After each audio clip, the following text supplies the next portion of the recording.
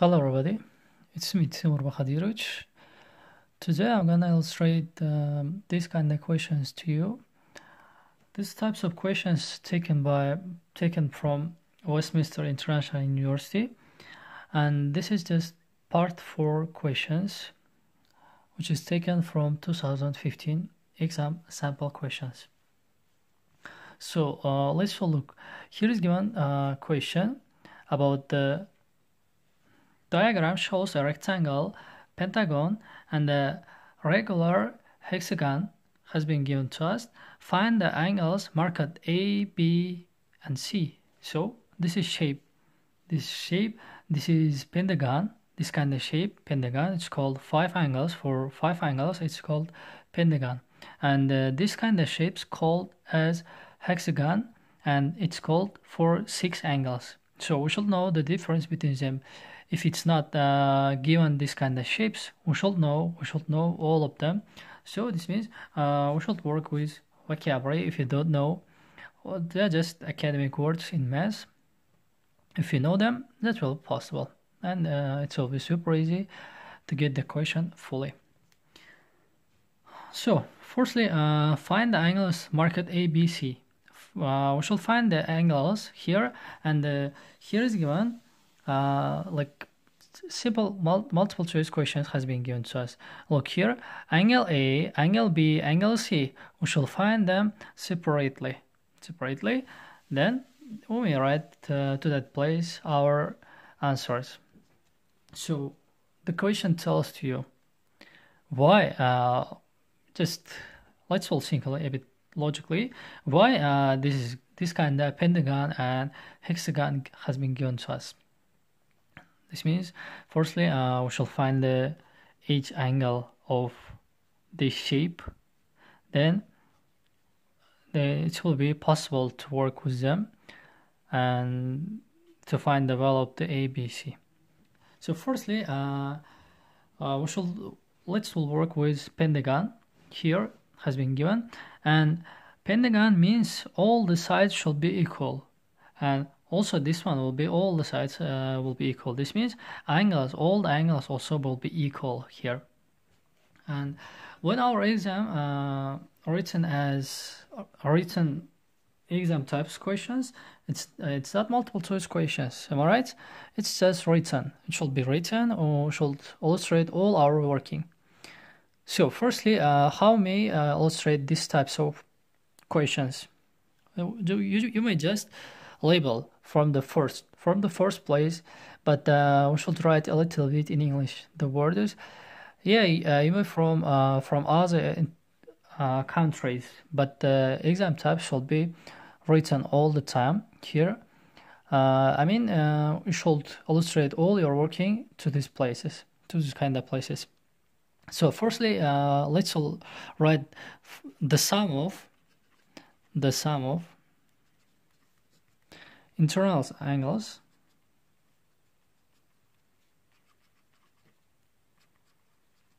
of pentagon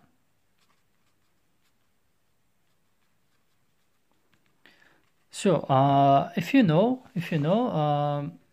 geometry a little bit, there was one formula which P in the bracket n minus 2. P, we know, right? P, it was written in degree, but the n, which was illustrated the sides of this kind of shapes.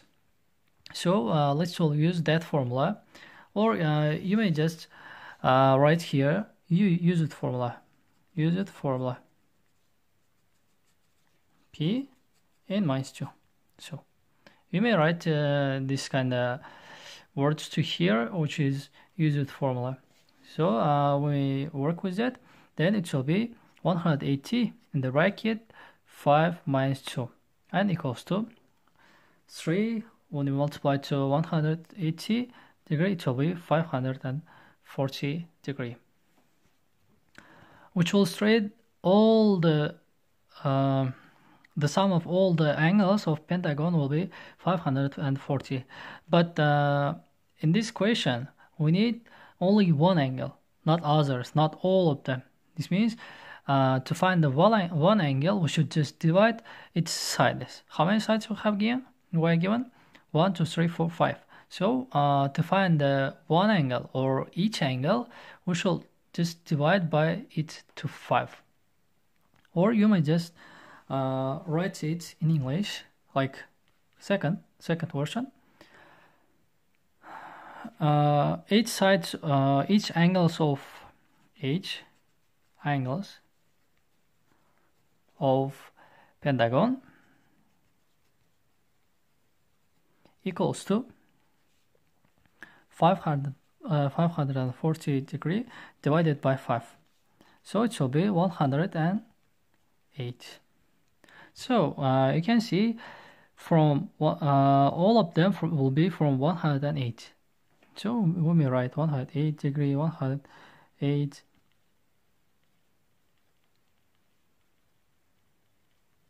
So here, look, we found the value of the A. Immediately, when we write to indicate its place, 108. So it's written.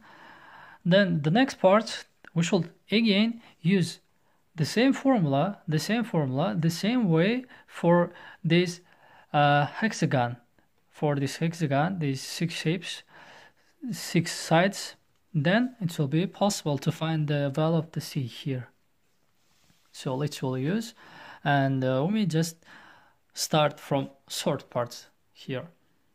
And then the sum of, for example, we may write the sum of or angle sum of a hexagon or other formulas. So you may write like